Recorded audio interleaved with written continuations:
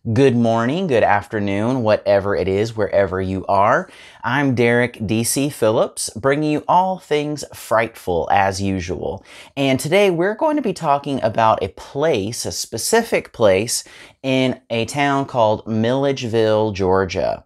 Now, if you're not familiar with Milledgeville, back in the day in the North Georgia mountains, parents would actually threaten their children by saying, if you don't act right, I'm going to send you down to Milledgeville. And that was a very real, very valid threat that struck fear in the hearts of children. I know because my grandparents talked about how their parents would threaten them with this punishment of sending them down to Milledgeville. Now, what did that mean exactly? Well, Milledgeville is known for a lot of things. It was founded in 1803. So it actually was the antebellum capital of Georgia prior to Atlanta. So before and even during, right up to the end, just after the end of the Civil War, it was Georgia's capital. It is home to such landmarks as the old governor's mansion, which is a very interesting place to visit. They've set up a museum there now. They do really great tours that give you all kinds of historical facts. It is also the home of Georgia College and State University, so kind of a bustling college town. It's also known for that. The home of Flannery O'Connor, one of my favorite authors. You can visit her farm as well. There's a museum there, a gift shop with all kinds of cool books. If you're a book hoarder, it's a little dangerous, just to give you a little heads up and a warning. And it's also infamously home to Central State Hospital. Now, Central State Hospital was at one time the largest mental hospital in the United States. And it was founded in 1837 as Lunatic, Idiot, and Epileptic Asylum. So definitely the terminology there evolved as science evolved and as ways of describing mental illness evolved. So you kind of even get an idea from the original name of when this place was commissioned, the level of scientific inquiry here, right? And probably the level of treatment, not up to today's standards by any stretch of the imagination. Now, if you review records, which you can find online, people were admitted and died there from all kinds of causes, and would be surprising and shocking, you know, going in with the context of all of the medical scientific knowledge, especially surrounding mental illness that we have today. The very first patient who was admitted there actually did not, I don't think they made a full year. In under a year, they had died of maniacal exhaustion. Not exactly sure what that would translate to in today's language. But that was very typical. People were dying of things that were very curable by today's standards, even abscessed teeth. So you can imagine, again, the level of attention and the sophistication of treatment was just not there at that time. It was also a place where veterans of the Civil War were sent when maybe they came back and they were left with disabilities, with challenges, just the trauma, emotional, physical, all of the above, and they didn't have families to go back to or families who couldn't really care for their needs. They were sent to Central State Hospital. So you get the picture. Pretty much anybody who did not fit in their home life, in their town life, in their area of society, they could be sent to Central State Hospital. And that's why kids at the time, this was a very valid threat, because everybody knew about Central State Hospital. They knew about Milledgeville. That was, you know, the town name was sort of synonymous at this point in time with the asylum. Now, 100 years later, so it was founded in 1837, 100 years later in the 1940s, the 1950s, the population of inmates, because that's what they were, inmates, once they were committed, left there by their families, that was it. So 100 years later, it grew to be so overwhelming, the population there, that there were up to 100 patients per staff member. And you can imagine, there was actually an expose done later that officially declared that the majority of the staff there were not by any means capable of caring for these people. They were not qualified. They had no study. They weren't psychiatrists. They weren't psychologists. They weren't medical doctors. They had no qualifications whatsoever. And, you know, even the staff that were there, it's very scary to look back and read some of the accounts, because that fine line between staff and patient, caregiver and patient was extremely blurred. I mean, the optics here, ethically speaking, were atrocious. There's actually a story that I found where basically it explained that Central State Hospital was founded on this institution as a family model. And this was something that was popular, I guess, in psychology at the time, and studies were going on. But essentially, patients were treated like family. And on the one hand, that sounds like, oh, okay, that's nice. That sounds pretty progressive for way back then. But that didn't actually mean what we think today it would mean, right? We were not talking like residential treatment, that sort of thing. In fact, one rich patient was actually living with the superintendent at one point and married into the superintendent's family. So these lines were so blurred, I can't even imagine. And of course, that was a rich patient. So the wealthy patients were treated well. I can only imagine why, right? Funding, that sort of thing. And everybody else was just kind of lumped in. So you have this divide of the haves living in the on-site home of the superintendent. And then you have the have-nots who are just forgotten hundreds of people to one or two staff members at any given time. Let that sink in. And you can imagine the type of treatment, the quality of treatment. Again, the media that you have probably consumed surrounding this time period is probably pretty accurate. So think lobotomies, think shock treatments, that kind of thing.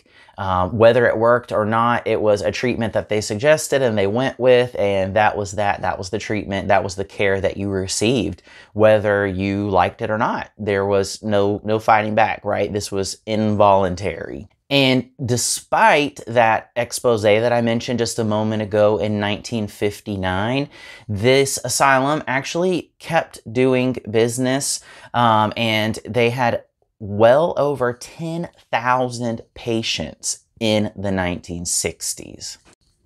Now, moving into the later 1960s, there was advocacy that started going on behalf of mental health awareness. And so public figures like Jimmy Carter, who is a Georgia native, he really started championing mental health rights alongside his wife, Rosalind Carter. And so you started to see a shift in public perception of what was going on in places like Central State Hospital. So you started to see the focus move away from these asylums where we drop off our relatives and we never see them again, to more residential treatments, even releasing patients back to their families when they were deemed well enough to return home. So there was definitely more attention. There were more eyes on these institutions. And because of that, things started to change slowly but surely. Not immediately, but started to move in a better direction. Now, a fact that will blow your mind: despite this outcry from the public and all the attention that started going into mental health awareness, that sort of thing, and more humane forms of treatment and more specialized treatment, Central State Hospital is still in business today. Now, I will say that their patient base dwindled to about 30 patients in 2010. So you can imagine 10,000 patients in the 1960s to 30 or less patients by 2010. That was the last stat that I could find. But, you know, just let that sink in again. Because the business that's being done there today is on the same campus that's always been used since the 1830s. And it's, if you look it up, it's really incredible that people are still going to appointments on this campus, because the majority of the buildings there are totally abandoned. They are falling apart. There are no trespassing signs. And so the buildings there are still standing, but barely. There are dozens of them, mostly situated around a main square. And that square is located on over 1,700 acres with 25,000 estimated unmarked graves. So strategically speaking, as operations started to shrink over the past few decades, certain buildings were just abandoned and left to rot on this property. That's what happened. They're still there today. Now, it will be interesting to see what happens next in the area. I do know that Milledgeville conducts tours of the property and the surrounding area. So it's very much a historical focus. So I think that Central State probably doesn't get the same level of attention as Waverly or Trans-Allegheny, just because there hasn't been that focus on the ghost hunting aspect or the paranormal, maybe because it is still functioning in some capacity. So people do recognize this hospital for its historical significance, and there are attempts being made to preserve that and to serve almost as a living monument of how far mental health treatment has evolved. No necrotourism going on there like at other places, and I imagine that is very intentional. I know that I went a few years ago and there were even police patrolling, so you could not just stop and hang out, go in any of the buildings. But guess what? You will see what's left standing today, because we are going on a field trip to Milledgeville. All right, I am on my way to Milledgeville, and it's about a 2-hour drive from where I live. So taking a more scenic route here. Hopefully traffic sounds and things won't get in the way of our conversation. But earlier I mentioned my grandparents growing up in North Georgia, more or less. That's where they spent the majority of their childhood. And my grandfather is no longer with us, but he passed down so many stories that I wish I had taken better notes or asked more questions. But you know how it is as a kid. You don't know till you know. You don't maybe appreciate those stories until it's a little late for their full value. But anyway, my grandfather shared that actually Milledgeville was a personal topic. Central State Hospital, again, the terms Milledgeville and Central State Hospital were pretty much used interchangeably by that generation in particular. And there were several family members who had been sent away to Milledgeville, and some had happier endings than others. I wanted to tell you while I'm on the road about one story in particular that he shared, and he always kind of went back to it. He would talk about one particular aunt who, when they would visit her house as a child or where she lived with family members, he said that he remembered she would always be in her room. She never left the room that she stayed in. And she had this religious mania that if her feet touched the ground, the world would end. So she would sit in her chair. She would not leave her room. She might venture to kind of peek out into the living room when she knew they had visitors, but otherwise she was terrified that if her feet touched the ground, the world would be over. This apocalyptic event would take place. And so what's really fascinating to me is that, of course, today you would probably say, okay, well, she suffered from agoraphobia. There were some obsessive compulsive tendencies. But back in the day, you know, you went to Milledgeville, you got your shock treatment, and then if you were lucky, maybe you were sent back home. So that was one. And actually the other one that I really wanted to get to, my grandfather's family lived in Hiawassee, which is in the North Georgia mountains. It's about 2 hours north of where I live. So probably a 4-hour drive. Now, around the turn of the century, the 20th century that is, the early 1900s, family of mine probably would not have had a car. So you can imagine a 4-hour drive in modern times with modern highways. I have no idea how long that would have taken in a buggy, essentially.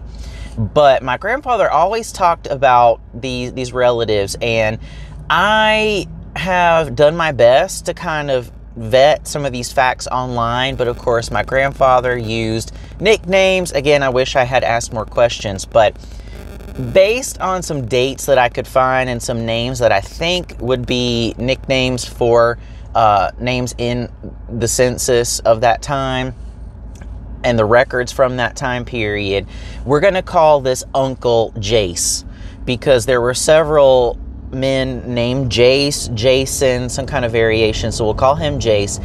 And he was either an uncle, I believe, or a great uncle of my grandfather. Again, in that time period, you know, they were called uncle perhaps, but families as a rule were so large that those generational lines kind of overlapped. You know, the youngest of one generation was around the same age as the oldest of the next generation. So we'll just call him Uncle Jace for the sake of this story.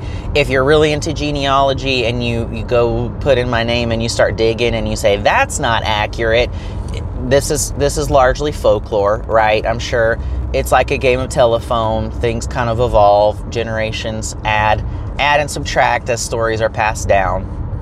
But anyway, Uncle Jace lived outside of Hiawassee with his wife, Minnie. And Minnie, during church on Sundays, would, in the middle of the sermon, just start shrieking. She would start screaming. And so you can imagine, I mean, if you're familiar with any kind of witch trials from back in the day, that sort of thing, that was pretty much chalked up to demonic possession. We'll come back to that in a minute. But anyway, she was taken down to Milledgeville and committed by her husband. Really, that's all you needed back then. That's where the term gaslight comes from. I'm sure a lot of you watching know that. But if you don't know, that dates back to a play / film / remake of a film called Gaslight. So check that out if you're interested in the subject. But anyway, I digress. Minnie was committed to Milledgeville. She was, taken there on grounds of religious mania. But actually, doctors realized that she had tuberculosis, that somehow, and this is, older generation speak, but they said that it settled in her spine. I'm not a medical doctor. I'm not super familiar with tuberculosis, thank goodness. But that's what she was diagnosed with. And they said that the pain from this undiagnosed, untreated tuberculosis would just cause her to scream out in pain. And so in church, when she was expected to sit up straight in her pew, at hard wooden pew, I can only imagine, for an hour plus at a time, she couldn't take it. And nobody, I guess, listened to her that she was physically ill. So she was committed to Milledgeville. Now, this is where things take a really sad turn. Once the tuberculosis was cured, she was fine. And so she started writing letters to her husband, Jace, who was about a 4-hour, again, drive today by today's standards. And she got to the point, she started out, I'm sure, saying, hey, I'm fine now. I can't wait to see my family. I miss you. I miss the kids. But he didn't come and pick her up. So she kept writing letters. And by the end, she was begging, please, somebody come and get me. And he never did. And we know about the contents of these letters because actually a sister of my grandfather, so a great aunt of mine, kept these letters and other mementos in one of those leather travel trunks that it seems like everybody had back then. So she kept these letters. She was very protective of them. So I never saw them, but she would talk about the contents and, other treasure that she had tucked away there and documents. But anyway, these letters are still out there somewhere. I'm not sure where they are, but I can confirm that there were letters that were sent. And anyway, you can only imagine, if you were put away in a mental institution of the caliber of Central State at that time, turn of the century, I guess Victorian, you know, early 1900s, if you were not suffering from mental health symptoms going in, you definitely would be coming out or staying there until you died, which was what happened. So she wrote and wrote and wrote these letters until her death. Now, Jace was back up in his home in rural North Georgia, and I can only imagine he was a callous man to be able to do something like that and ignore that type of plea from your spouse. Who knows what he was up to on his own up there in the mountains. And people say that after her death, he was haunted by grief.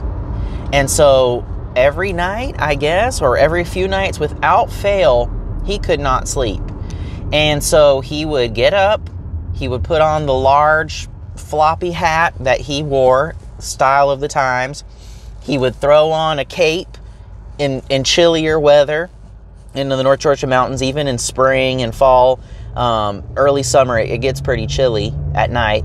And so he would actually go out into the streets of town. He could not sleep. And so he would briskly walk or run just to do something to distract himself from this grief or this haunting. You know, you can take that, I guess, literally or figuratively, however you like. But this was a habit that he would go out and walk, run around the streets, talking to himself, babbling incoherently until his death. So his wife's death, which I think anybody listening to this story could probably agree he was responsible for, actually drove him to insanity, and he eventually died. So the next time you hear from me or you see some imagery, we will have arrived at Central State Hospital in Milledgeville, Georgia.